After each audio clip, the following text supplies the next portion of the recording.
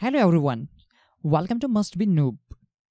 In this video, we are going to see how we can install Linux Mint 19.1 Cinnamon Edition in Oracle VM VirtualBox. So for this demonstration, I'm going to create new virtual machine first. Let's click on New button.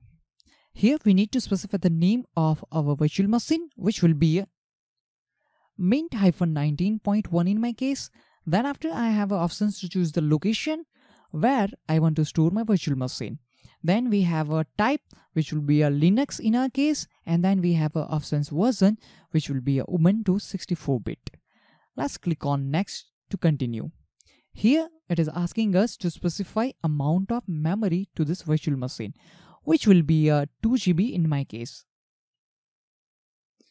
Let's click on next. We are going to create new virtual hard disk, so I'm going to click on create button. Next again. And here I'm going to specify the size, which will be a 50 GB in our case. Let's click on create to create this virtual machine. As you can see, virtual machine has been created successfully. Now I'm going to modify certain settings. First of all, I'm going to click on system, and under boot order, I'm going to remove floppy disk. We want hard disk as a first boot and optical disk as a second boot. I'm going to click on processor tab, and we want to use minimum 2 CPU core. Then after, I'm going to click on storage options, and here I'm going to mount the ISO image of Linux Mint 19.1 Cinnamon Edition. The link to download this ISO image is also given in the description area.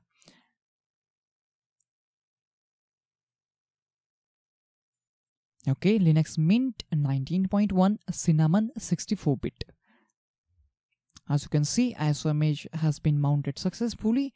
Now I'm going to click on network, and we want to use bridge adapter because I want internet connection to this virtual machine as well. Okay, now I'm going to click on OK button. Fine. Now we are ready to start the installation process. So let's click on the start button. Press enter key. Now here we have options: start Linux Mint, start in compatibility mode, OEM install, integrity check, memory test, and boot from local drive.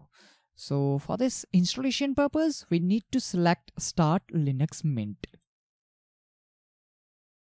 Okay, here we are getting message running in software rendering mode. I'm going to close it. And to start the installation, we need to click on install Linux Mint. Let's double click on it. Okay, here it is asking us to select the language for this installation process. English will be selected by default, and we are going with that. Let's click on continue. Here it is asking us to select your keyboard layout, which will be English US in my case. Let's click on continue. If you want to install third-party software for graphics and other media, that time you need to select this checkbox. But I will create one separate video, and that we will see how we can install multimedia codec in Linux Mint. So that's why I'm not going to select this box. Let's click on continue. Under installation type, we have options to select the installation type. As you can see, the by default selected options is disk and install Linux Mint.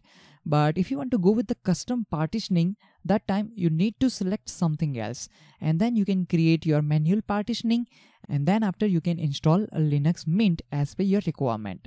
But we are installing this Linux Mint in Oracle VM VirtualBox just for testing purpose, and that's why I'm going to select the first one. It is disk and install Linux Mint. So it is going to create automatic partitioning for us. Let's click on install now to start the installation process. Let's click on continue. Here you need to select your time zone, and as you can see, my computer is already connected with internet. That's why my time zone is already selected to UTC plus 530, which is Kolkata, New Delhi. Let's click on continue. And here you need to supply this information like your name, your computer name, your password, your username, etc. Once you provide all those information, then you need to click on continue. As you can see, installation process has been started successfully, and this will take some time to complete. Once the installation completes successfully, it is going to ask us to reboot our virtual machine. Okay, as you can see, installation has been finished. You can continue testing Linux Mint now, or you can restart your computer. So we are going for the restart. Let's click on restart now to restart our Linux Mint virtual machine.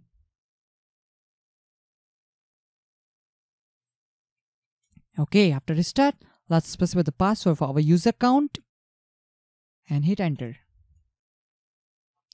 Okay, I'm going to close this and welcome to Linux Mint.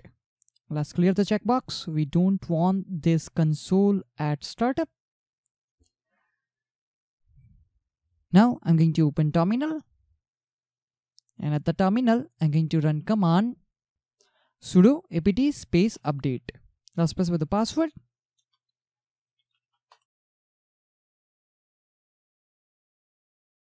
And as you can see, now we have 188 packages that can be upgraded, and for that we need to run command apt space list space hyphen hyphen upgradable, or simply you can run a command directly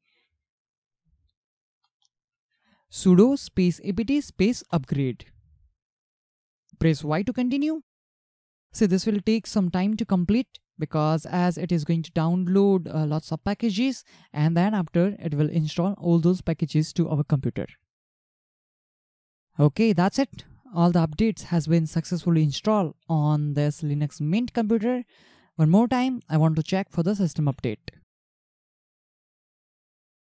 Okay, as you can see, all packages are up to date.